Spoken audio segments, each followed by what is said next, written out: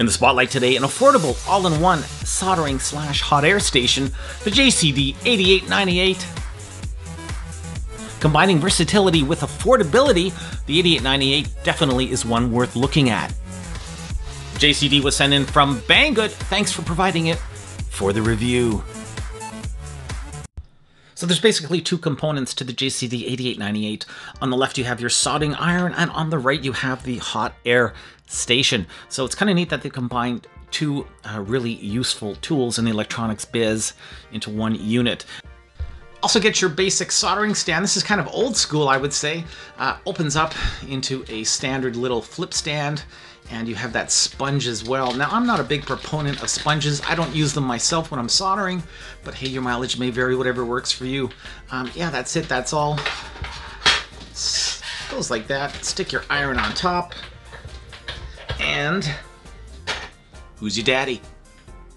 As far as the hot air gun is concerned, it's very generic in nature. We see this on a gazillion different units.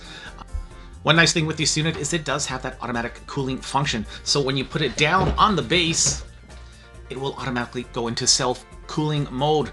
Now you want to keep that machine running until it is actually done cooling, because what happens is if you turn it off too fast, you do have, or you do risk at least, burning part of the base. So let it cool down. It's going to prolong the life of the hot air gun, and it's safer as well. You get 3 different tips for different soldering applications, a large, medium, and a small head, either one depending on what you're desoldering or soldering for that matter. So that's really handy dandy. Would have been nice to actually have that soldering iron stand attached to the unit itself, but well, that's not the case. So what can you do? Looking closer at that soldering iron, we do have that ceramic style insert. Size-wise, we're looking at around a 3.7 millimeter diameter, 25.2 millimeters in length. One of the nice things about this JCD is the fact that you can easily replace the tips. They're 900 MT compatible, so you can basically buy them anywhere, and they're really inexpensive. Simply unscrews, and there you go. Once again, you want to get a tip that is definitely designed for the work that you're doing. So a standard conical style tip like this is great for general soldering, but if you want to get into that tight and nasty little SMD stuff, it's not going to do the trick. You need something more precise. So yeah, you have a huge range with those 900 MT selection tips. Beauty. Standard ceramic inlay here, and really this is the juxt of the iron. You have a nice recessed handle, which I like. It does say ESD safe, electrostatic discharge. You have a solid rubber inlay here to keep your fingers nice and cool. You don't want to get toasty when you're soldering. And as well, if you look at that strain relief on the back, really nicely done here. This is really in there for the long term, so I think you can do a lot of wear and tear before any breakage is going to happen. So yeah, good job. Here we've got the 3-pin connector, that's for the soldering iron, and we have the 8-pin for the hot air gun, so no worry about getting those confused. On the other side of the unit, you have 2 on-off switches, rocker style switches. The top is for the soldering iron, the bottom for the hot air gun. There is our standard, well, this is for North America at least, our 110 volt connector. And as well, we have a fuse holder here. So you need a little screwdriver just to get in their little groove, just give a pull, and the fuse assembly comes out like so. So the good folks at JCD gave us not 1, but 2 fuses in the unit. One is in storage, as you can see in the little assembly, and one is actually being utilized when you insert it. So very nice. Fuses themselves are 5 by 20 millimeters, glass fuses, and they have a rating of 10 amps, 250 volts. Also, on the other side of the unit, you have a mesh grill here, and this is just to provide some cooling because you've got a triac right there on a heatsink, and that is what is going to get really hot eventually. So it's nice to have that cooling going on here. Yes, it's passive, but good thinking. Finally, the unit is wall mountable. That's right, you can solder on the wall. Well, you know what I mean. It comes with a neat little bracket. It simply goes on. You have a couple of Phillips screws, and I'll give you a quick look at what that looks like shortly. All in all, a pretty compact, well-designed little package, at least I think so. Now, let's see how it is in terms of actual usability. Here's a really cheap package of tips. I picked this up for next to nothing online, And once again, these will work with this unit. Just put on top like that, and there you go. So suddenly you have a huge range of soldering potential here.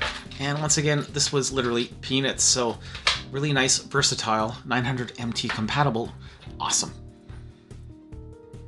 To connect the soldering iron, it simply goes into the plug like that. Give it a couple of twists and it is nice and secure. Same thing with the hot air station. It's a no-brainer, really. Do it with your eyes closed.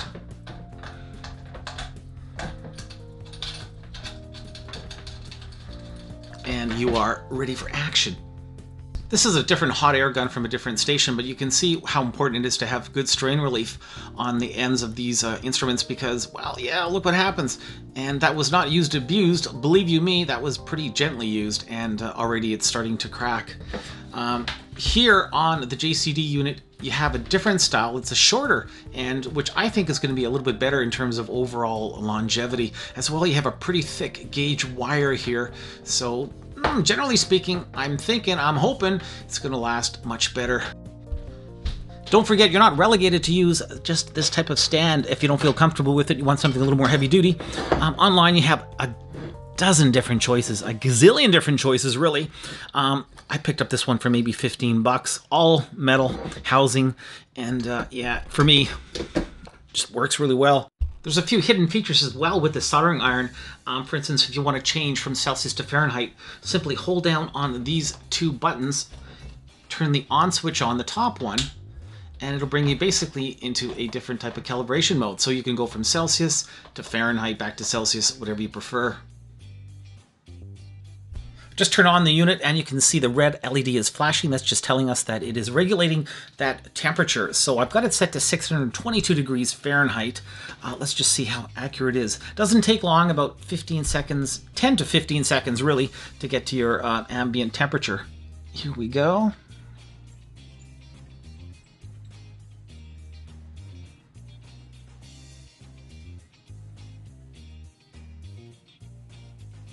So we're showing 622 degrees and we're getting a reading a little bit higher, about 640 degrees. So about almost 20 degrees or so higher than we expected. Now we do have a calibration feature as well for that temperature. So simply hold down on those two and we want to bring that temperature down by, I'd say, 20 degrees.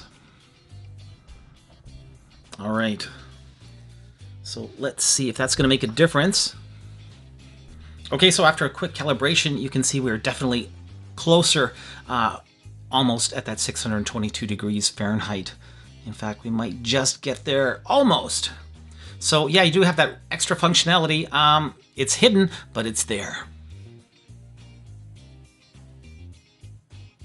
All right, next up, some hot air action. I've got the smallest of the tips here, and I'm going to try a couple of SMD caps, see how good it is. Okay, so I turned the unit on, and we're going to increase that hot air temperature. Now, always with non-leaded components, you're going to have a higher heat component because, unfortunately, it takes a lot of heat to melt these suckers. Let's see how good it is here. So pretty quick to get up to temperatures, you can tell, and that flashing LED is telling us that it's basically ready for action. So here we go. As well as the heat component, you want to definitely make sure that your fan is blowing. So we're on 10 right now, which is basically maximum. All right, gonna try removing the small SMD capacitor here just on the end of that PCB.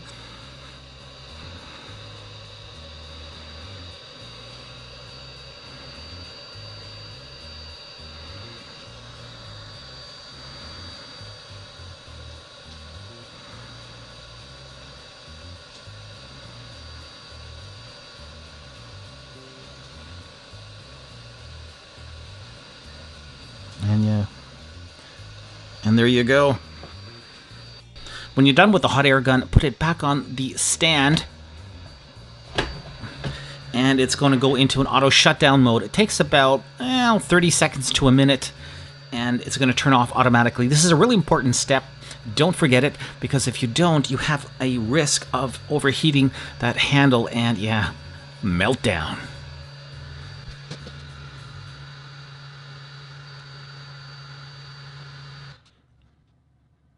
One of the definitely cool aspects to this soldering station is the fact that you can wall mount it. That's correct. A couple of Phillips screws and voila, you are plugged into the wall. Well, you're not plugged in, you're hanging on by a screw or two, but it works. It works really well, and it's really solid. Yeah, it ain't going anywhere. So very nice, and I gotta say, this is truly handy. Already right now, we're about 328 degrees Celsius. Here we go.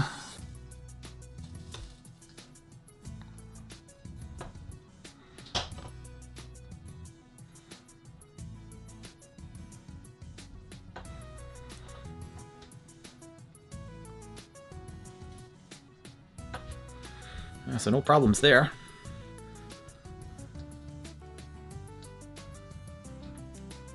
Nice and smooth beads. Yeah, looking good. Finally, let's verify the ground on the soldering iron.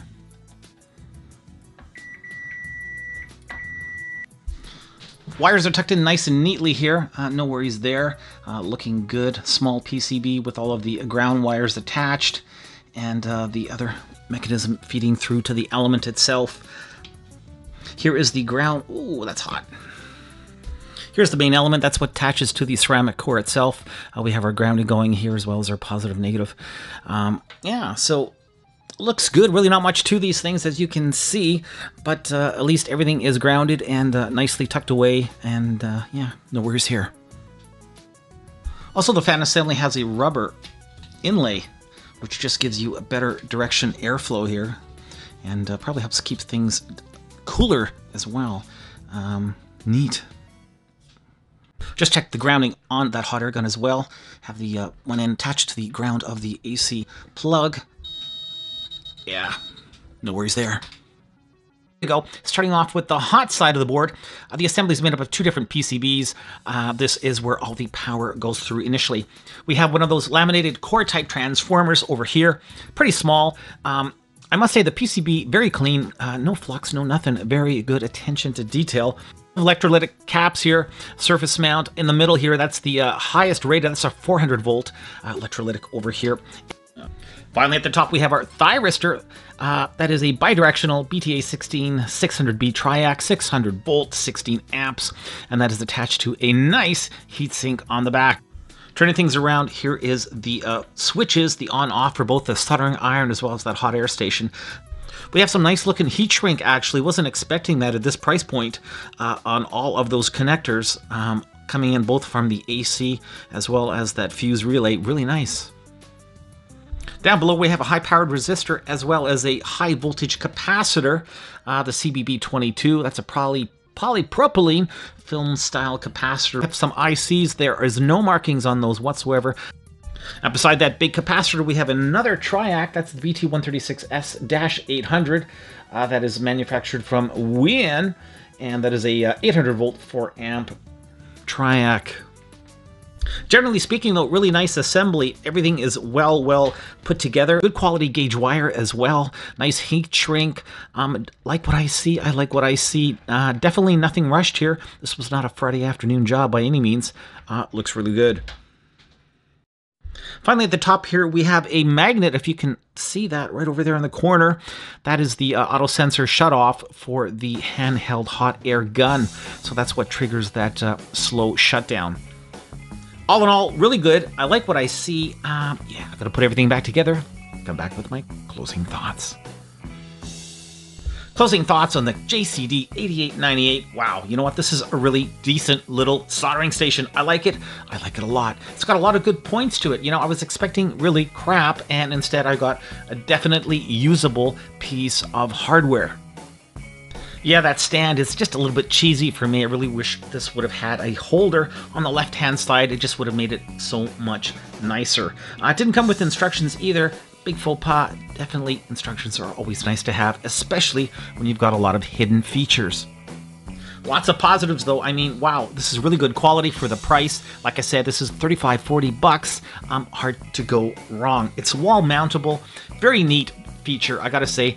Also a nice quiet station. No funky humming or sounds going on. It just works, and it works really well. What can I say? The JCD 8898 was a pleasant surprise, and I'm a happy camper. The JCD 8898 gets a solid 3.5 out of 5 stars. Don't be shy, don't let Mr. JCD walk on by. Hope you enjoyed this review. Everybody, to the next one, keep on testing.